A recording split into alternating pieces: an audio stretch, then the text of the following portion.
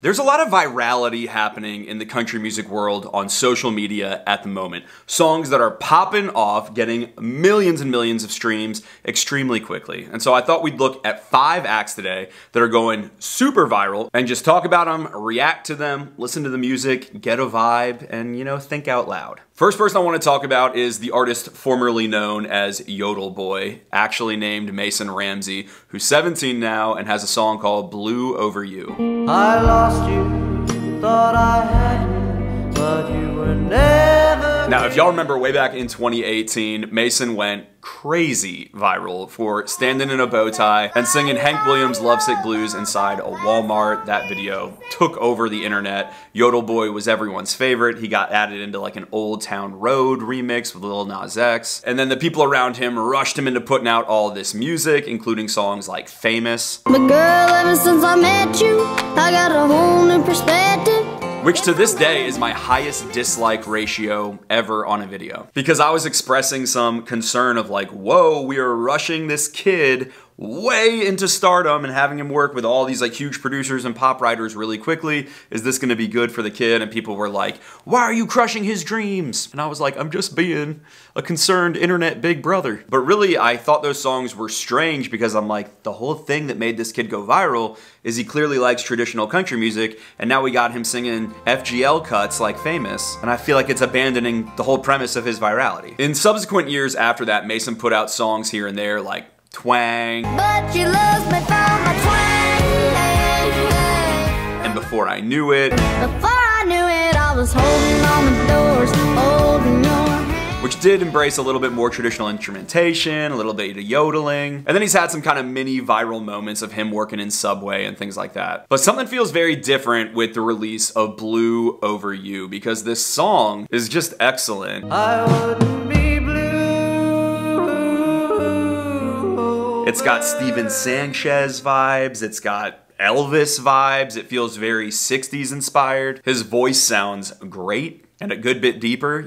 We do all go through puberty. Ugh, I hate that word. I hate the word puberty. I also hate the word gland. And to me, this actually feels like the most substantive music viral moment that Mason has had since the original Walmart video. Because people are enjoying this song as a song, not as a funny shtick. He wrote it with a guy named Dan Hernandez, and it has this country politan feel and a lyric about losing someone and being blue over them. Now, I've been watching the Spotify streams of this, and it started off kind of with a considerable amount of interest, but in the last few days, it is soaring, racking up hundreds of thousands of listens each day. And I'm excited if this is kind of a new direction for Mason. And it's crazy to even say that, to even think of someone who's 17 years old as having had eras of his career already, but hey, I didn't go viral when I was like 12. But anyway, I'm pleasantly surprised that Mason has been out of the spotlight as much as he has been in the last 6 years.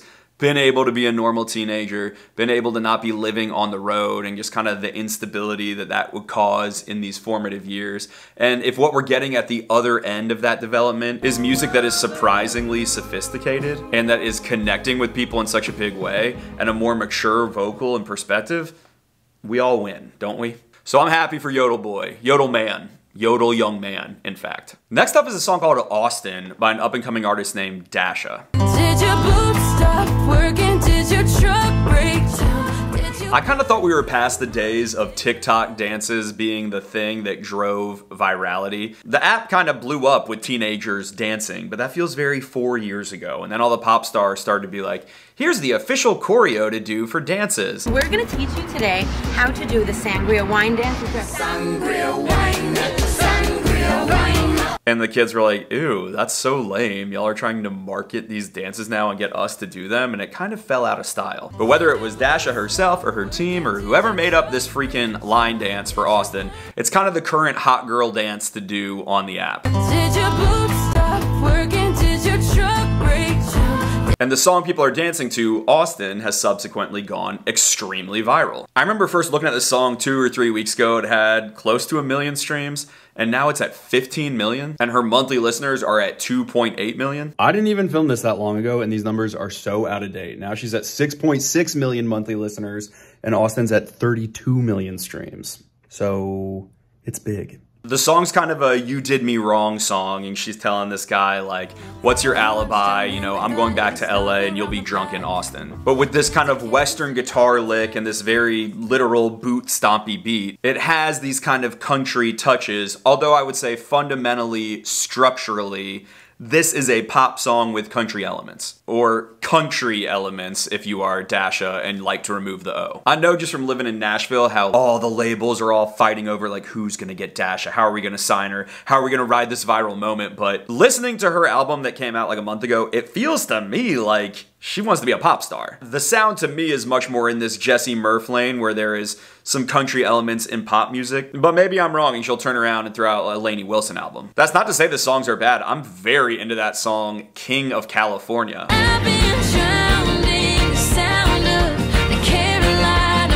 I'm like, look, all y'all can rage over Austin, but King of California and that fiddle part going through it, that song's a jam. And now I'm gonna go clean my kitchen because people are coming over here in 20 minutes and it's dirty. Okay, I'll be back in a second. Somehow it's been 6 days since I filmed the first half of this video, and you know, life happens. I put on the same shirt. For the life of me, I cannot figure out how to relight this all the same, but I'm just sitting in a new place and leaning in. But anyway, the next act I wanted to talk about is Old 60.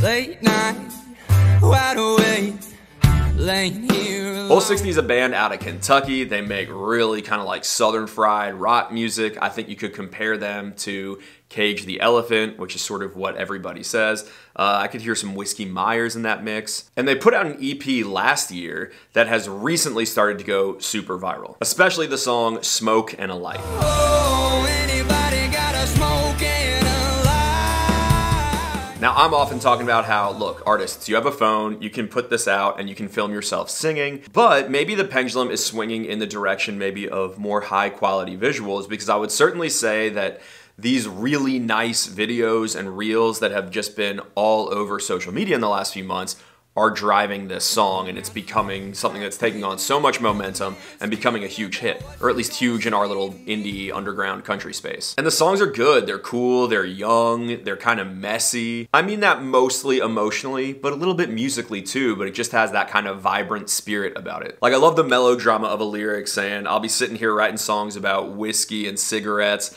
and wishing I was dead. And wishing I was dead. It's kind of got that young man's spirit of like a little bit of internal violence and frustration. It's boy melodrama. But if their newest song they just put out, Brother Joe, is any indication, they're willing to go into some kind of cool, weird, lyrical waters. Brother Joe never had a lie. He became a manic guy. It's a story song in which a character named Joe is this godly preacher who's deeply in love with this woman, and ultimately, when she is killed, he decides to put a bullet in his head. But like the way you get there is cool because you think he's gonna seek revenge, and then ultimately when it is a suicide, it just kind of adds a whole other texture into the song. And it's a real tale. There's a lot of lyrics in this song, and I like seeing these young guys do something so different. Their album's been up near the top of every big streaming chart for like an hour. It was #1 on Apple Music, which, full disclosure, I found weird that it was only #1 for a teeny tiny little bit, and then it went back down to like number 6 or 7, which is still amazing. Felt suspicious to me, I must say, although I do not know how such machinations could occur, but part of my contract with you all is I say the things that I think, and that's a thing that I thought. In any case, they are certainly organically rising. I can always judge from my DMs, and the amount of people that are like, I'm so into Old 60, I love it. It's cool. It's like an Appalachian Southern rock version of kind of co-bro culture from down in Texas, but I like it over here, and I'm so pumped to see where they go. The next guy going viral is named Tucker Wetmore, and he has this song called Wine into Whiskey. I took a good thing and I turned it into goodbye. Took the fire. I've actually followed Tucker for a long time because he did some really cool covers back in COVID times when I was just on TikTok too much. And TikTok is to thank for this song becoming huge out of the gate. I just ain't the type of soul you say, but she tried. I don't know if he deleted old music or if this is truly his first release, but it's the only song up on his Spotify, and it is massive. All of the internet says, oh, this basically sounds like Morgan Wallen, and you know, it's not lost on me that Tucker sort of presents like Morgan Wallen did 2 years ago with the little bit longer hair and the mustache. And it struck me thinking about that, how I'm surprised there's not more people that look and sound like Morgan Wallen. Like, I feel like the name of the game in country is when something is huge Everyone chases that sound. That's exactly what we saw after FGL blew up. And I feel like that's exactly what we saw after Sam Hunt blew up. But that kind of hasn't happened with Morgan Wallen, to be honest. I feel like there's a lot of people that have sort of